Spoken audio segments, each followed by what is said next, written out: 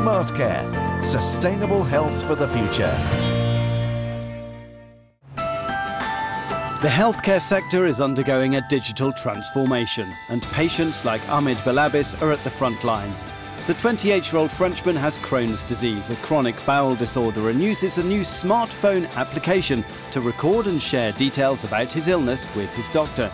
The app gathers data on Ahmed's daily life, including how he feels every day. Feeling great, feeling okay, tired, very tired, or exhausted. And then it's for us to judge according to the state we're in at the time. Then also the number of times you've been to the toilet, if you have a temperature, your weight, and when you validate it, everything is sent to Professor Perrin-Biroulet, who can look at it directly from home.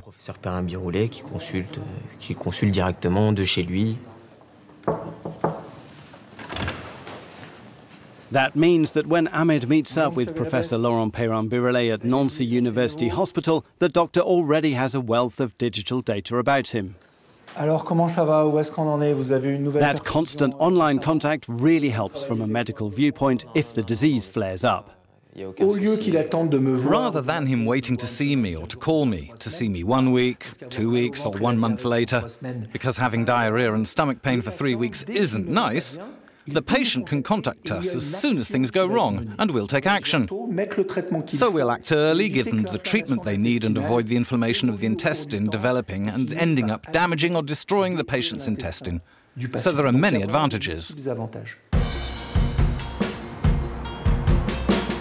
To get a second opinion on the advantages and challenges of this digital shift, we went to Paris. There are lots of innovative healthcare applications out there, but how do you fit them into the traditional relationship between the patient on one side and the doctor on the other? I'm here at the headquarters of the French National Medical Council to find out their opinion.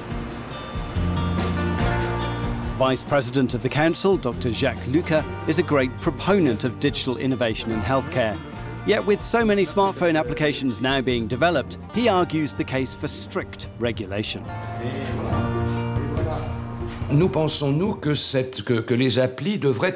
We think that applications should be prescribed by the doctor. It should be used in an official framework.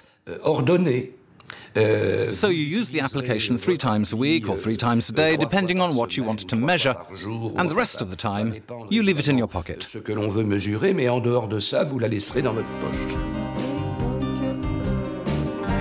If smartphone applications are to be integrated into public healthcare systems, they also need to answer questions about security. And here in Nancy, that's the role of nurse Muriel Veltin, who briefs patients on how to share sensitive medical information with their doctor. If he's face-to-face with the doctor, it will be via a code that the doctor should enter within 15 minutes. And if he shares via email, it's the same. It should be opened within 72 hours. It's only the doctor that can look at the data that the patient has entered and wants to share. For Ahmed, good patient-doctor dialogue is all about trust, be it face-to-face or online.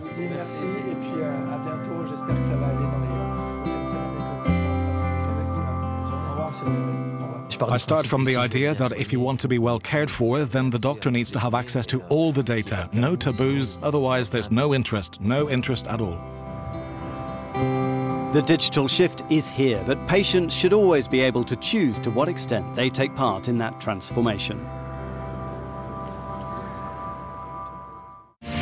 Smart Care, in partnership with AbbVie.